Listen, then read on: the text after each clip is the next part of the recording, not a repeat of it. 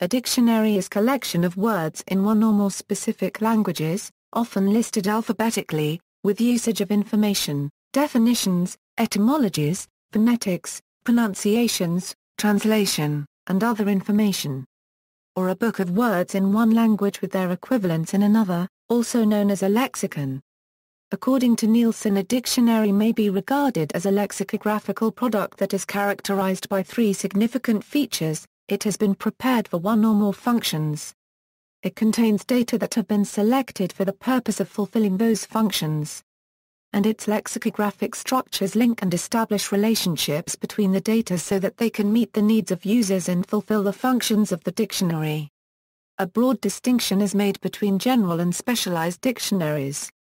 Specialized dictionaries do not contain information about words that are used in language for general purposes or words used by ordinary people in everyday situations.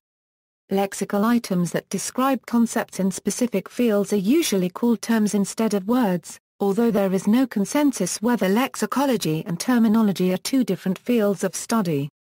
In theory, general dictionaries are supposed to be semasiological, mapping word to definition, while specialized dictionaries are supposed to be onomasiological, first identifying concepts and then establishing the terms used to designate them. In practice, the 2 approaches are used for both types. There are other types of dictionaries that don't fit neatly in the above distinction, for instance bilingual dictionaries, dictionaries of synonyms, or rhyming dictionaries.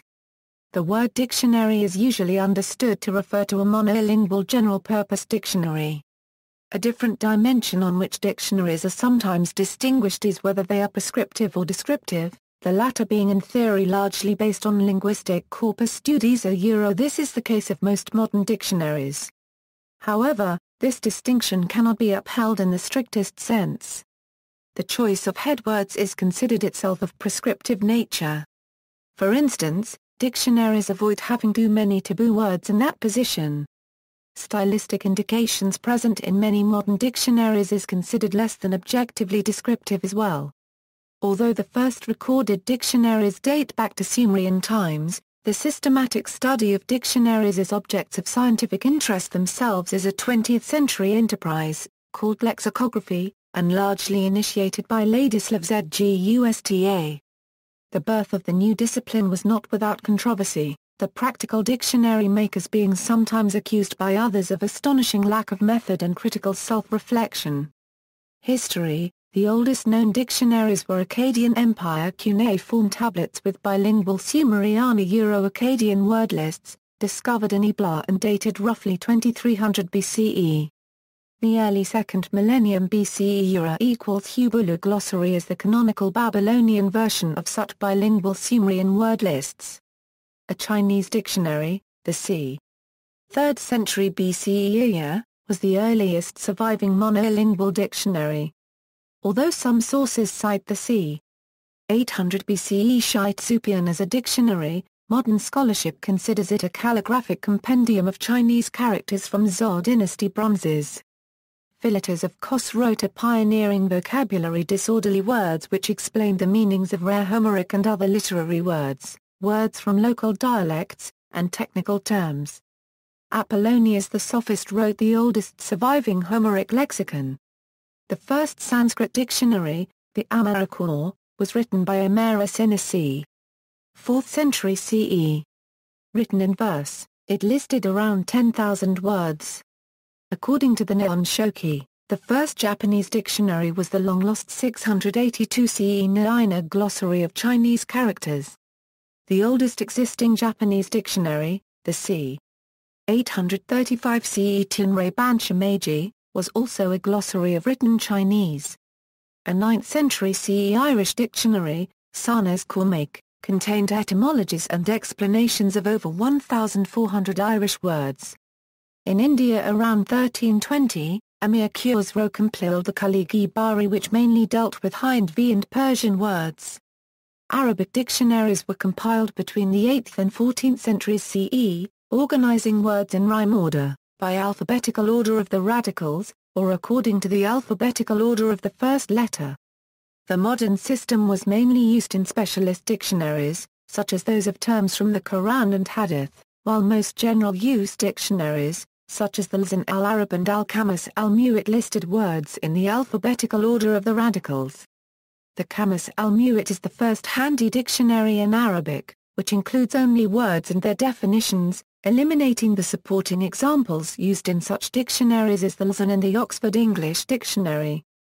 In medieval Europe, glossaries with equivalents for Latin words in vernacular or simpler Latin were in use. The Catholicon by Johannes Balbus, a large grammatical work with an alphabetical lexicon, was widely adopted. It served as the basis for several bilingual dictionaries and was one of the earliest books to be printed.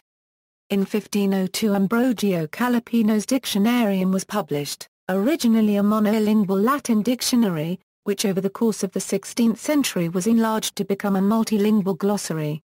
In 1532 Robert Estienne published the Thesaurus Linguae Latinae, and in 1572 his son Henri Estienne published the Thesaurus Linguae Graecae, which served up to the 19th century as the basis of Greek lexicography. The first monolingual dictionary written in a Romance language was Sebastião N. Covarrubias' Tesoro de la Lengua Castellana o Aspar plus or minus Ola, published in 1611 in Madrid. In 1612 the first edition of the Vocabulario dell'Accademia della Crusca, for Italian, was published. It served as the model for similar works in French, Spanish and English.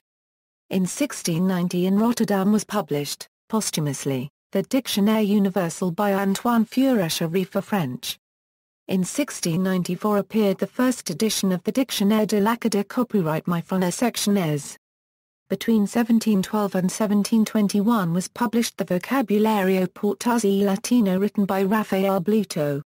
The Real Academia Aspar plus or minus Ola published the first edition of the Diccionario de la Lengua Aspar plus or minus Ola in 1780, but their Diccionario de Autoridades, which included quotes taken from literary works, was published in 1726. The Totius Latinitatis Lexicon by Egidio Forcellini was firstly published in 1777. It has formed the basis of all similar works that have since been published. The first edition of A Greek-English Lexicon by Henry George Liddell and Robert Scott appeared in 1843. This work remained the basic dictionary of Greek until the end of the 20th century. And in 1858 was published the first volume of the Deutsches Paragraph-Wörterbuch by the Brothers Grimm. The work was completed in 1961. Between 1861 and 1874 was published the Dizionario della Lingua Italiana by Nicola Squared Tomosio. A per mil mile litera copyright published the Dictionnaire de la Langue Française between 1863 and 1872. In the same year 1863 appeared the first volume of the Woordenboek der Nederlandsche Taal, which was completed in 1998. Also in 1863 Vladimir Ivanovich Dahl published the Explanatory Dictionary of the Living Great Russian Language. The Duden Dictionary dates back to 1880, and is currently the prescriptive source for the spelling of German. In 1898 was printed the first volume of the Svenska Akademiens Ordbok, whose publication is still in progress.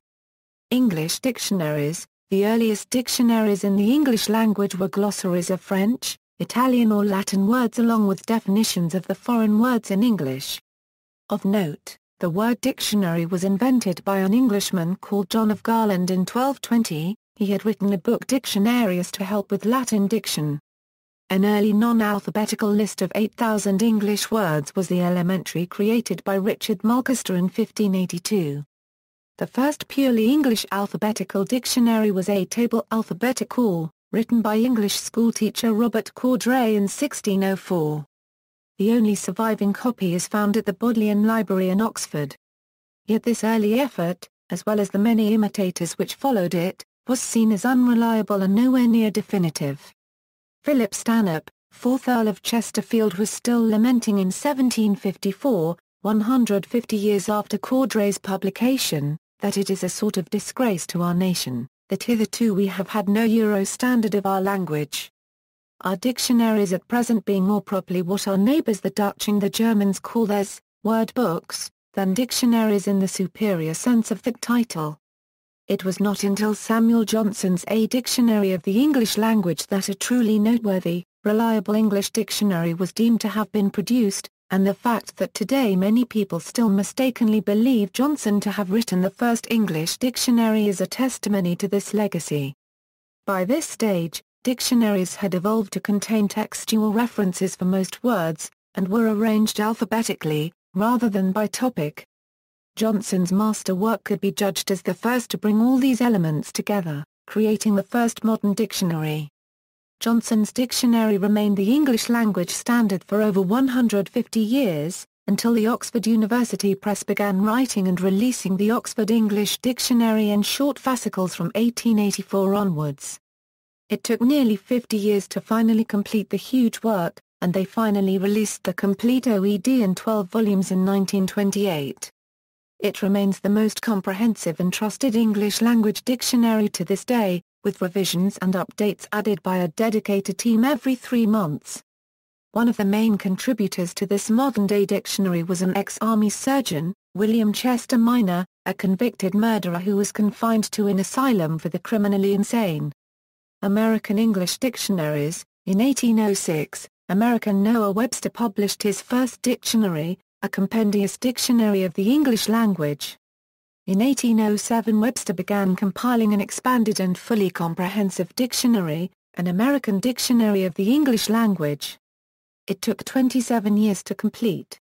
To evaluate the etymology of words, Webster learned 26 languages, including Old English, German, Greek, Latin, Italian, Spanish, French, Hebrew, Arabic, and Sanskrit. Webster completed his dictionary during his year abroad in 1825 in Paris, France, and at the University of Cambridge. His book contained 70,000 words, of which 12,000 had never appeared in a published dictionary before. As a spelling reformer, Webster believed that English spelling rules were unnecessarily complex, so his dictionary introduced American English spellings, replacing color with color, substituting wagon for wagon, and printing center instead of center. He also added American words, like skunk, and squash, that did not appear in British dictionaries. At the age of 70, Webster published his dictionary in 1828. It sold 2,500 copies. In 1840, the second edition was published in 2 volumes.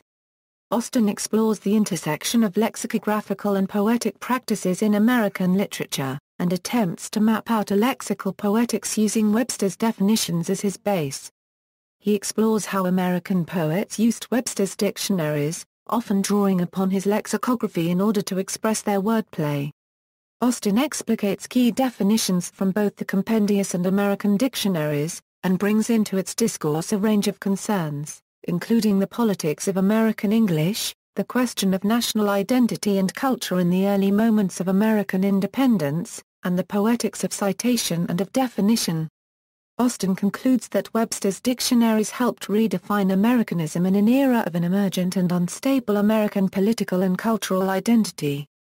Webster himself saw the dictionaries as a nationalizing device to separate America from Britain, calling his project a federal language, with competing forces towards regularity on the one hand and innovation on the other. Austin suggests that the contradictions of Webster's lexicography were part of a larger play between liberty and order within American intellectual discourse, with some pulled toward Europe and the past, and others pulled toward America and the new future. For an international appreciation of the importance of Webster's dictionaries in setting the norms of the English language, see Ferk.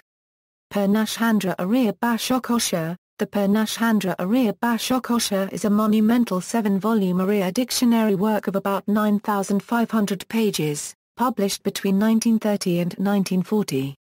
Gopal Chandra Praharaj worked over nearly 3 decades to complete the dictionary. This dictionary contained nearly 185,000 words, their meaning in 4 different languages: Oriya, English, Hind and Bengali. It is an encyclopedic work touching on various aspects of the Oriya language and Odisha region, as well as many topics of general interest. Types. In a general dictionary, each word may have multiple meanings. Some dictionaries include each separate meaning in the order of most common usage, while others list definitions in historical order, with the oldest usage first. In many languages, words can appear in many different forms, but only the undeclined or unconjugated form appears as the head word in most dictionaries. Dictionaries are most commonly found in the form of a book, but some newer dictionaries, like StarDict and the New Oxford American Dictionary, are dictionary software running on PDAs or computers. There are also many online dictionaries accessible via the Internet. Specialized dictionaries. According to the Manual of Specialized Lexicographies, a specialized dictionary is a lexicon that focuses upon a specific subject field. Following the description in the bilingual LSP dictionary, lexicographers categorize specialized dictionaries into three types. A multi-field dictionary broadly covers several subject fields, a single-field dictionary narrowly covers one particular subject field, and a subfield dictionary covers a singular field. For example, the 23-language interactive terminology for Europe is a multi-field dictionary, the American National Biography is a single field, and the African American National Biography Project is a subfield dictionary. In terms of the above coverage distinction between minimizing dictionaries and maximizing dictionaries, multi-field dictionaries tend to minimize coverage across subject fields, whereas single-field and subfield dictionaries tend to maximize coverage within a limited subject field. Another variant is the glossary, an alphabetical list of defined terms in a specialized field, such as medicine. Defining dictionaries. The simplest dictionary, a defining dictionary, provides a core glossary of the simplest meanings of the simplest concepts.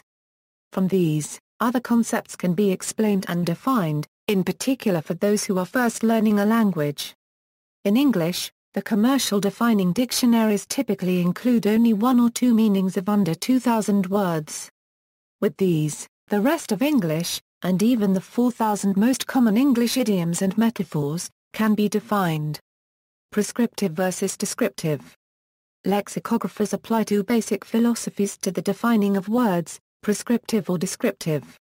Noah Webster, intent on forging a distinct identity for the American language, altered spellings and accentuated differences in meaning and pronunciation of some words. This is why American English now uses the spelling color while the rest of the English-speaking world prefers color. Large 20th-century dictionaries such as the Oxford English Dictionary and Webster's Third are descriptive, and attempt to describe the actual use of words. Most dictionaries of English now apply the descriptive method to a word's definition, and then, outside of the definition itself, add information alerting readers to attitudes which may influence their choices on words often considered vulgar, offensive, erroneous, or easily confused. Merriam-Webster is subtle, only adding italicized notations such as, sometimes offensive or non-stand. American Heritage goes further, discussing issues separately in numerous usage notes. Encarta provides similar notes, but is more prescriptive, offering warnings and admonitions against the use of certain words considered by many to be offensive or illiterate, such as, an offensive term for, or a taboo term meaning. Because of the widespread use of dictionaries in schools, and their acceptance by many as language authorities, their treatment of the language does affect usage to some degree, with even the most descriptive dictionaries providing conservative continuity. In the long run, however, the meanings of words in English are primarily determined by usage, and the language is being changed and created every day. As Jorge Luis Borges says in the prologue to El Otro, El Mismo, it is often forgotten that our artificial repositories, put together well after the languages they define. The roots of language are irrational and of a magical nature. Dictionaries for natural language processing, in contrast to traditional dictionaries, which are designed to be used by human beings, dictionaries for natural language processing are built to be used by computer programs. Such a dictionary does not need to be able to be printed on paper. The structure of the content is not linear, ordered entry by entry, but has the form of a complex graph. Because most of these dictionaries are used to control machine translations or cross-lingual information retrieval, the content is usually multilingual and usually of huge size. In order to allow formalized exchange and merging of dictionaries, an ISO standard called Lexical Markup Framework has been defined and used among the industrial and academic community. Other types: bilingual dictionary, electronic dictionary, encyclopedic dictionary, Monolingual Learners Dictionary, Advanced Learners Dictionary. By sound, Phonetic Dictionary, Rhyming Dictionary. Reverse Dictionary, Visual Dictionary, Pronunciation. Dictionaries for languages for which the pronunciation of words is not apparent from their spelling, such as the English language, usually provide the pronunciation, often using the International Phonetic Alphabet. For example, the definition for the word dictionary might be followed by the phonemic spelling. American English dictionaries, however, often use their own pronunciation spelling systems. For example, Dictionary Dark A to the first issue unregistered trademark NRA, while the IPA is more commonly used within the British Commonwealth countries. Yet others use a respelling system. For example, Dictionary may respell DIK she unregistered trademark NIRA. Some online or electronic dictionaries provide recordings of words being spoken. Examples: major English dictionaries. Dictionaries of other languages. Histories and descriptions of the dictionaries of other languages include Chinese dictionaries, Dutch dictionaries, French dictionaries, German dictionaries, Japanese dictionaries, Scottish Gaelic dictionaries, Scottish language dictionaries, Dictionary dictionary, online dictionaries. The age of the Internet brought online dictionaries to the desktop and, more recently, to the smartphone. Skinner in 2013 noted that, among the top 10 lookups on Merriam-Webster online at this moment are holistic, pragmatic, caveat, esoteric and bourgeois. Teaching users about words they don't unregistered trademark T already know has been, historically, an aim of lexicography, and modern dictionaries do this well.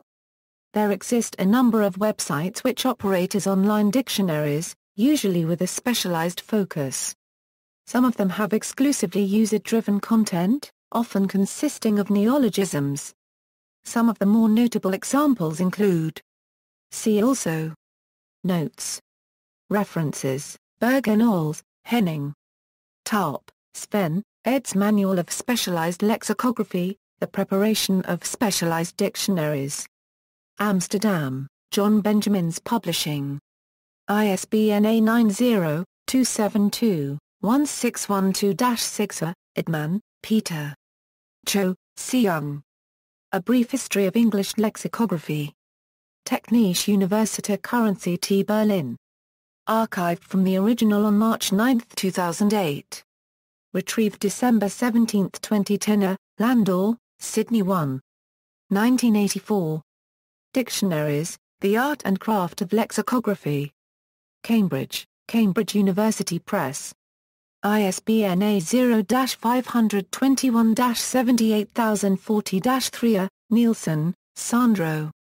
The Bilingual LSP Dictionary, Principles and Practice for Legal Language. Tar 1 Binge, Gunton R.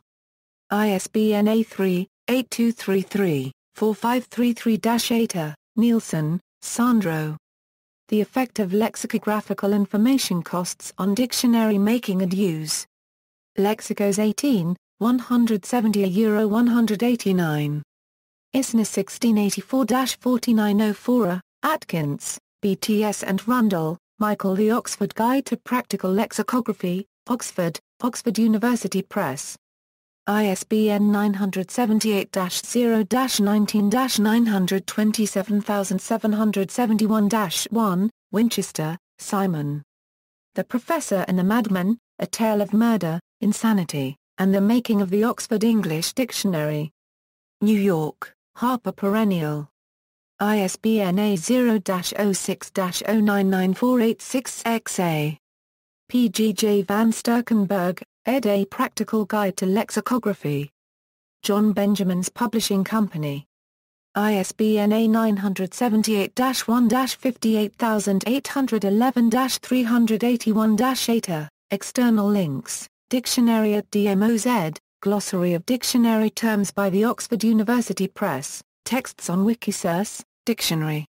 Collier's New Encyclopedia 1921, a dictionary. Encyclopaedia Britannica 1911, a dictionary. New International Encyclopedia 1905, a Wikisource, languages.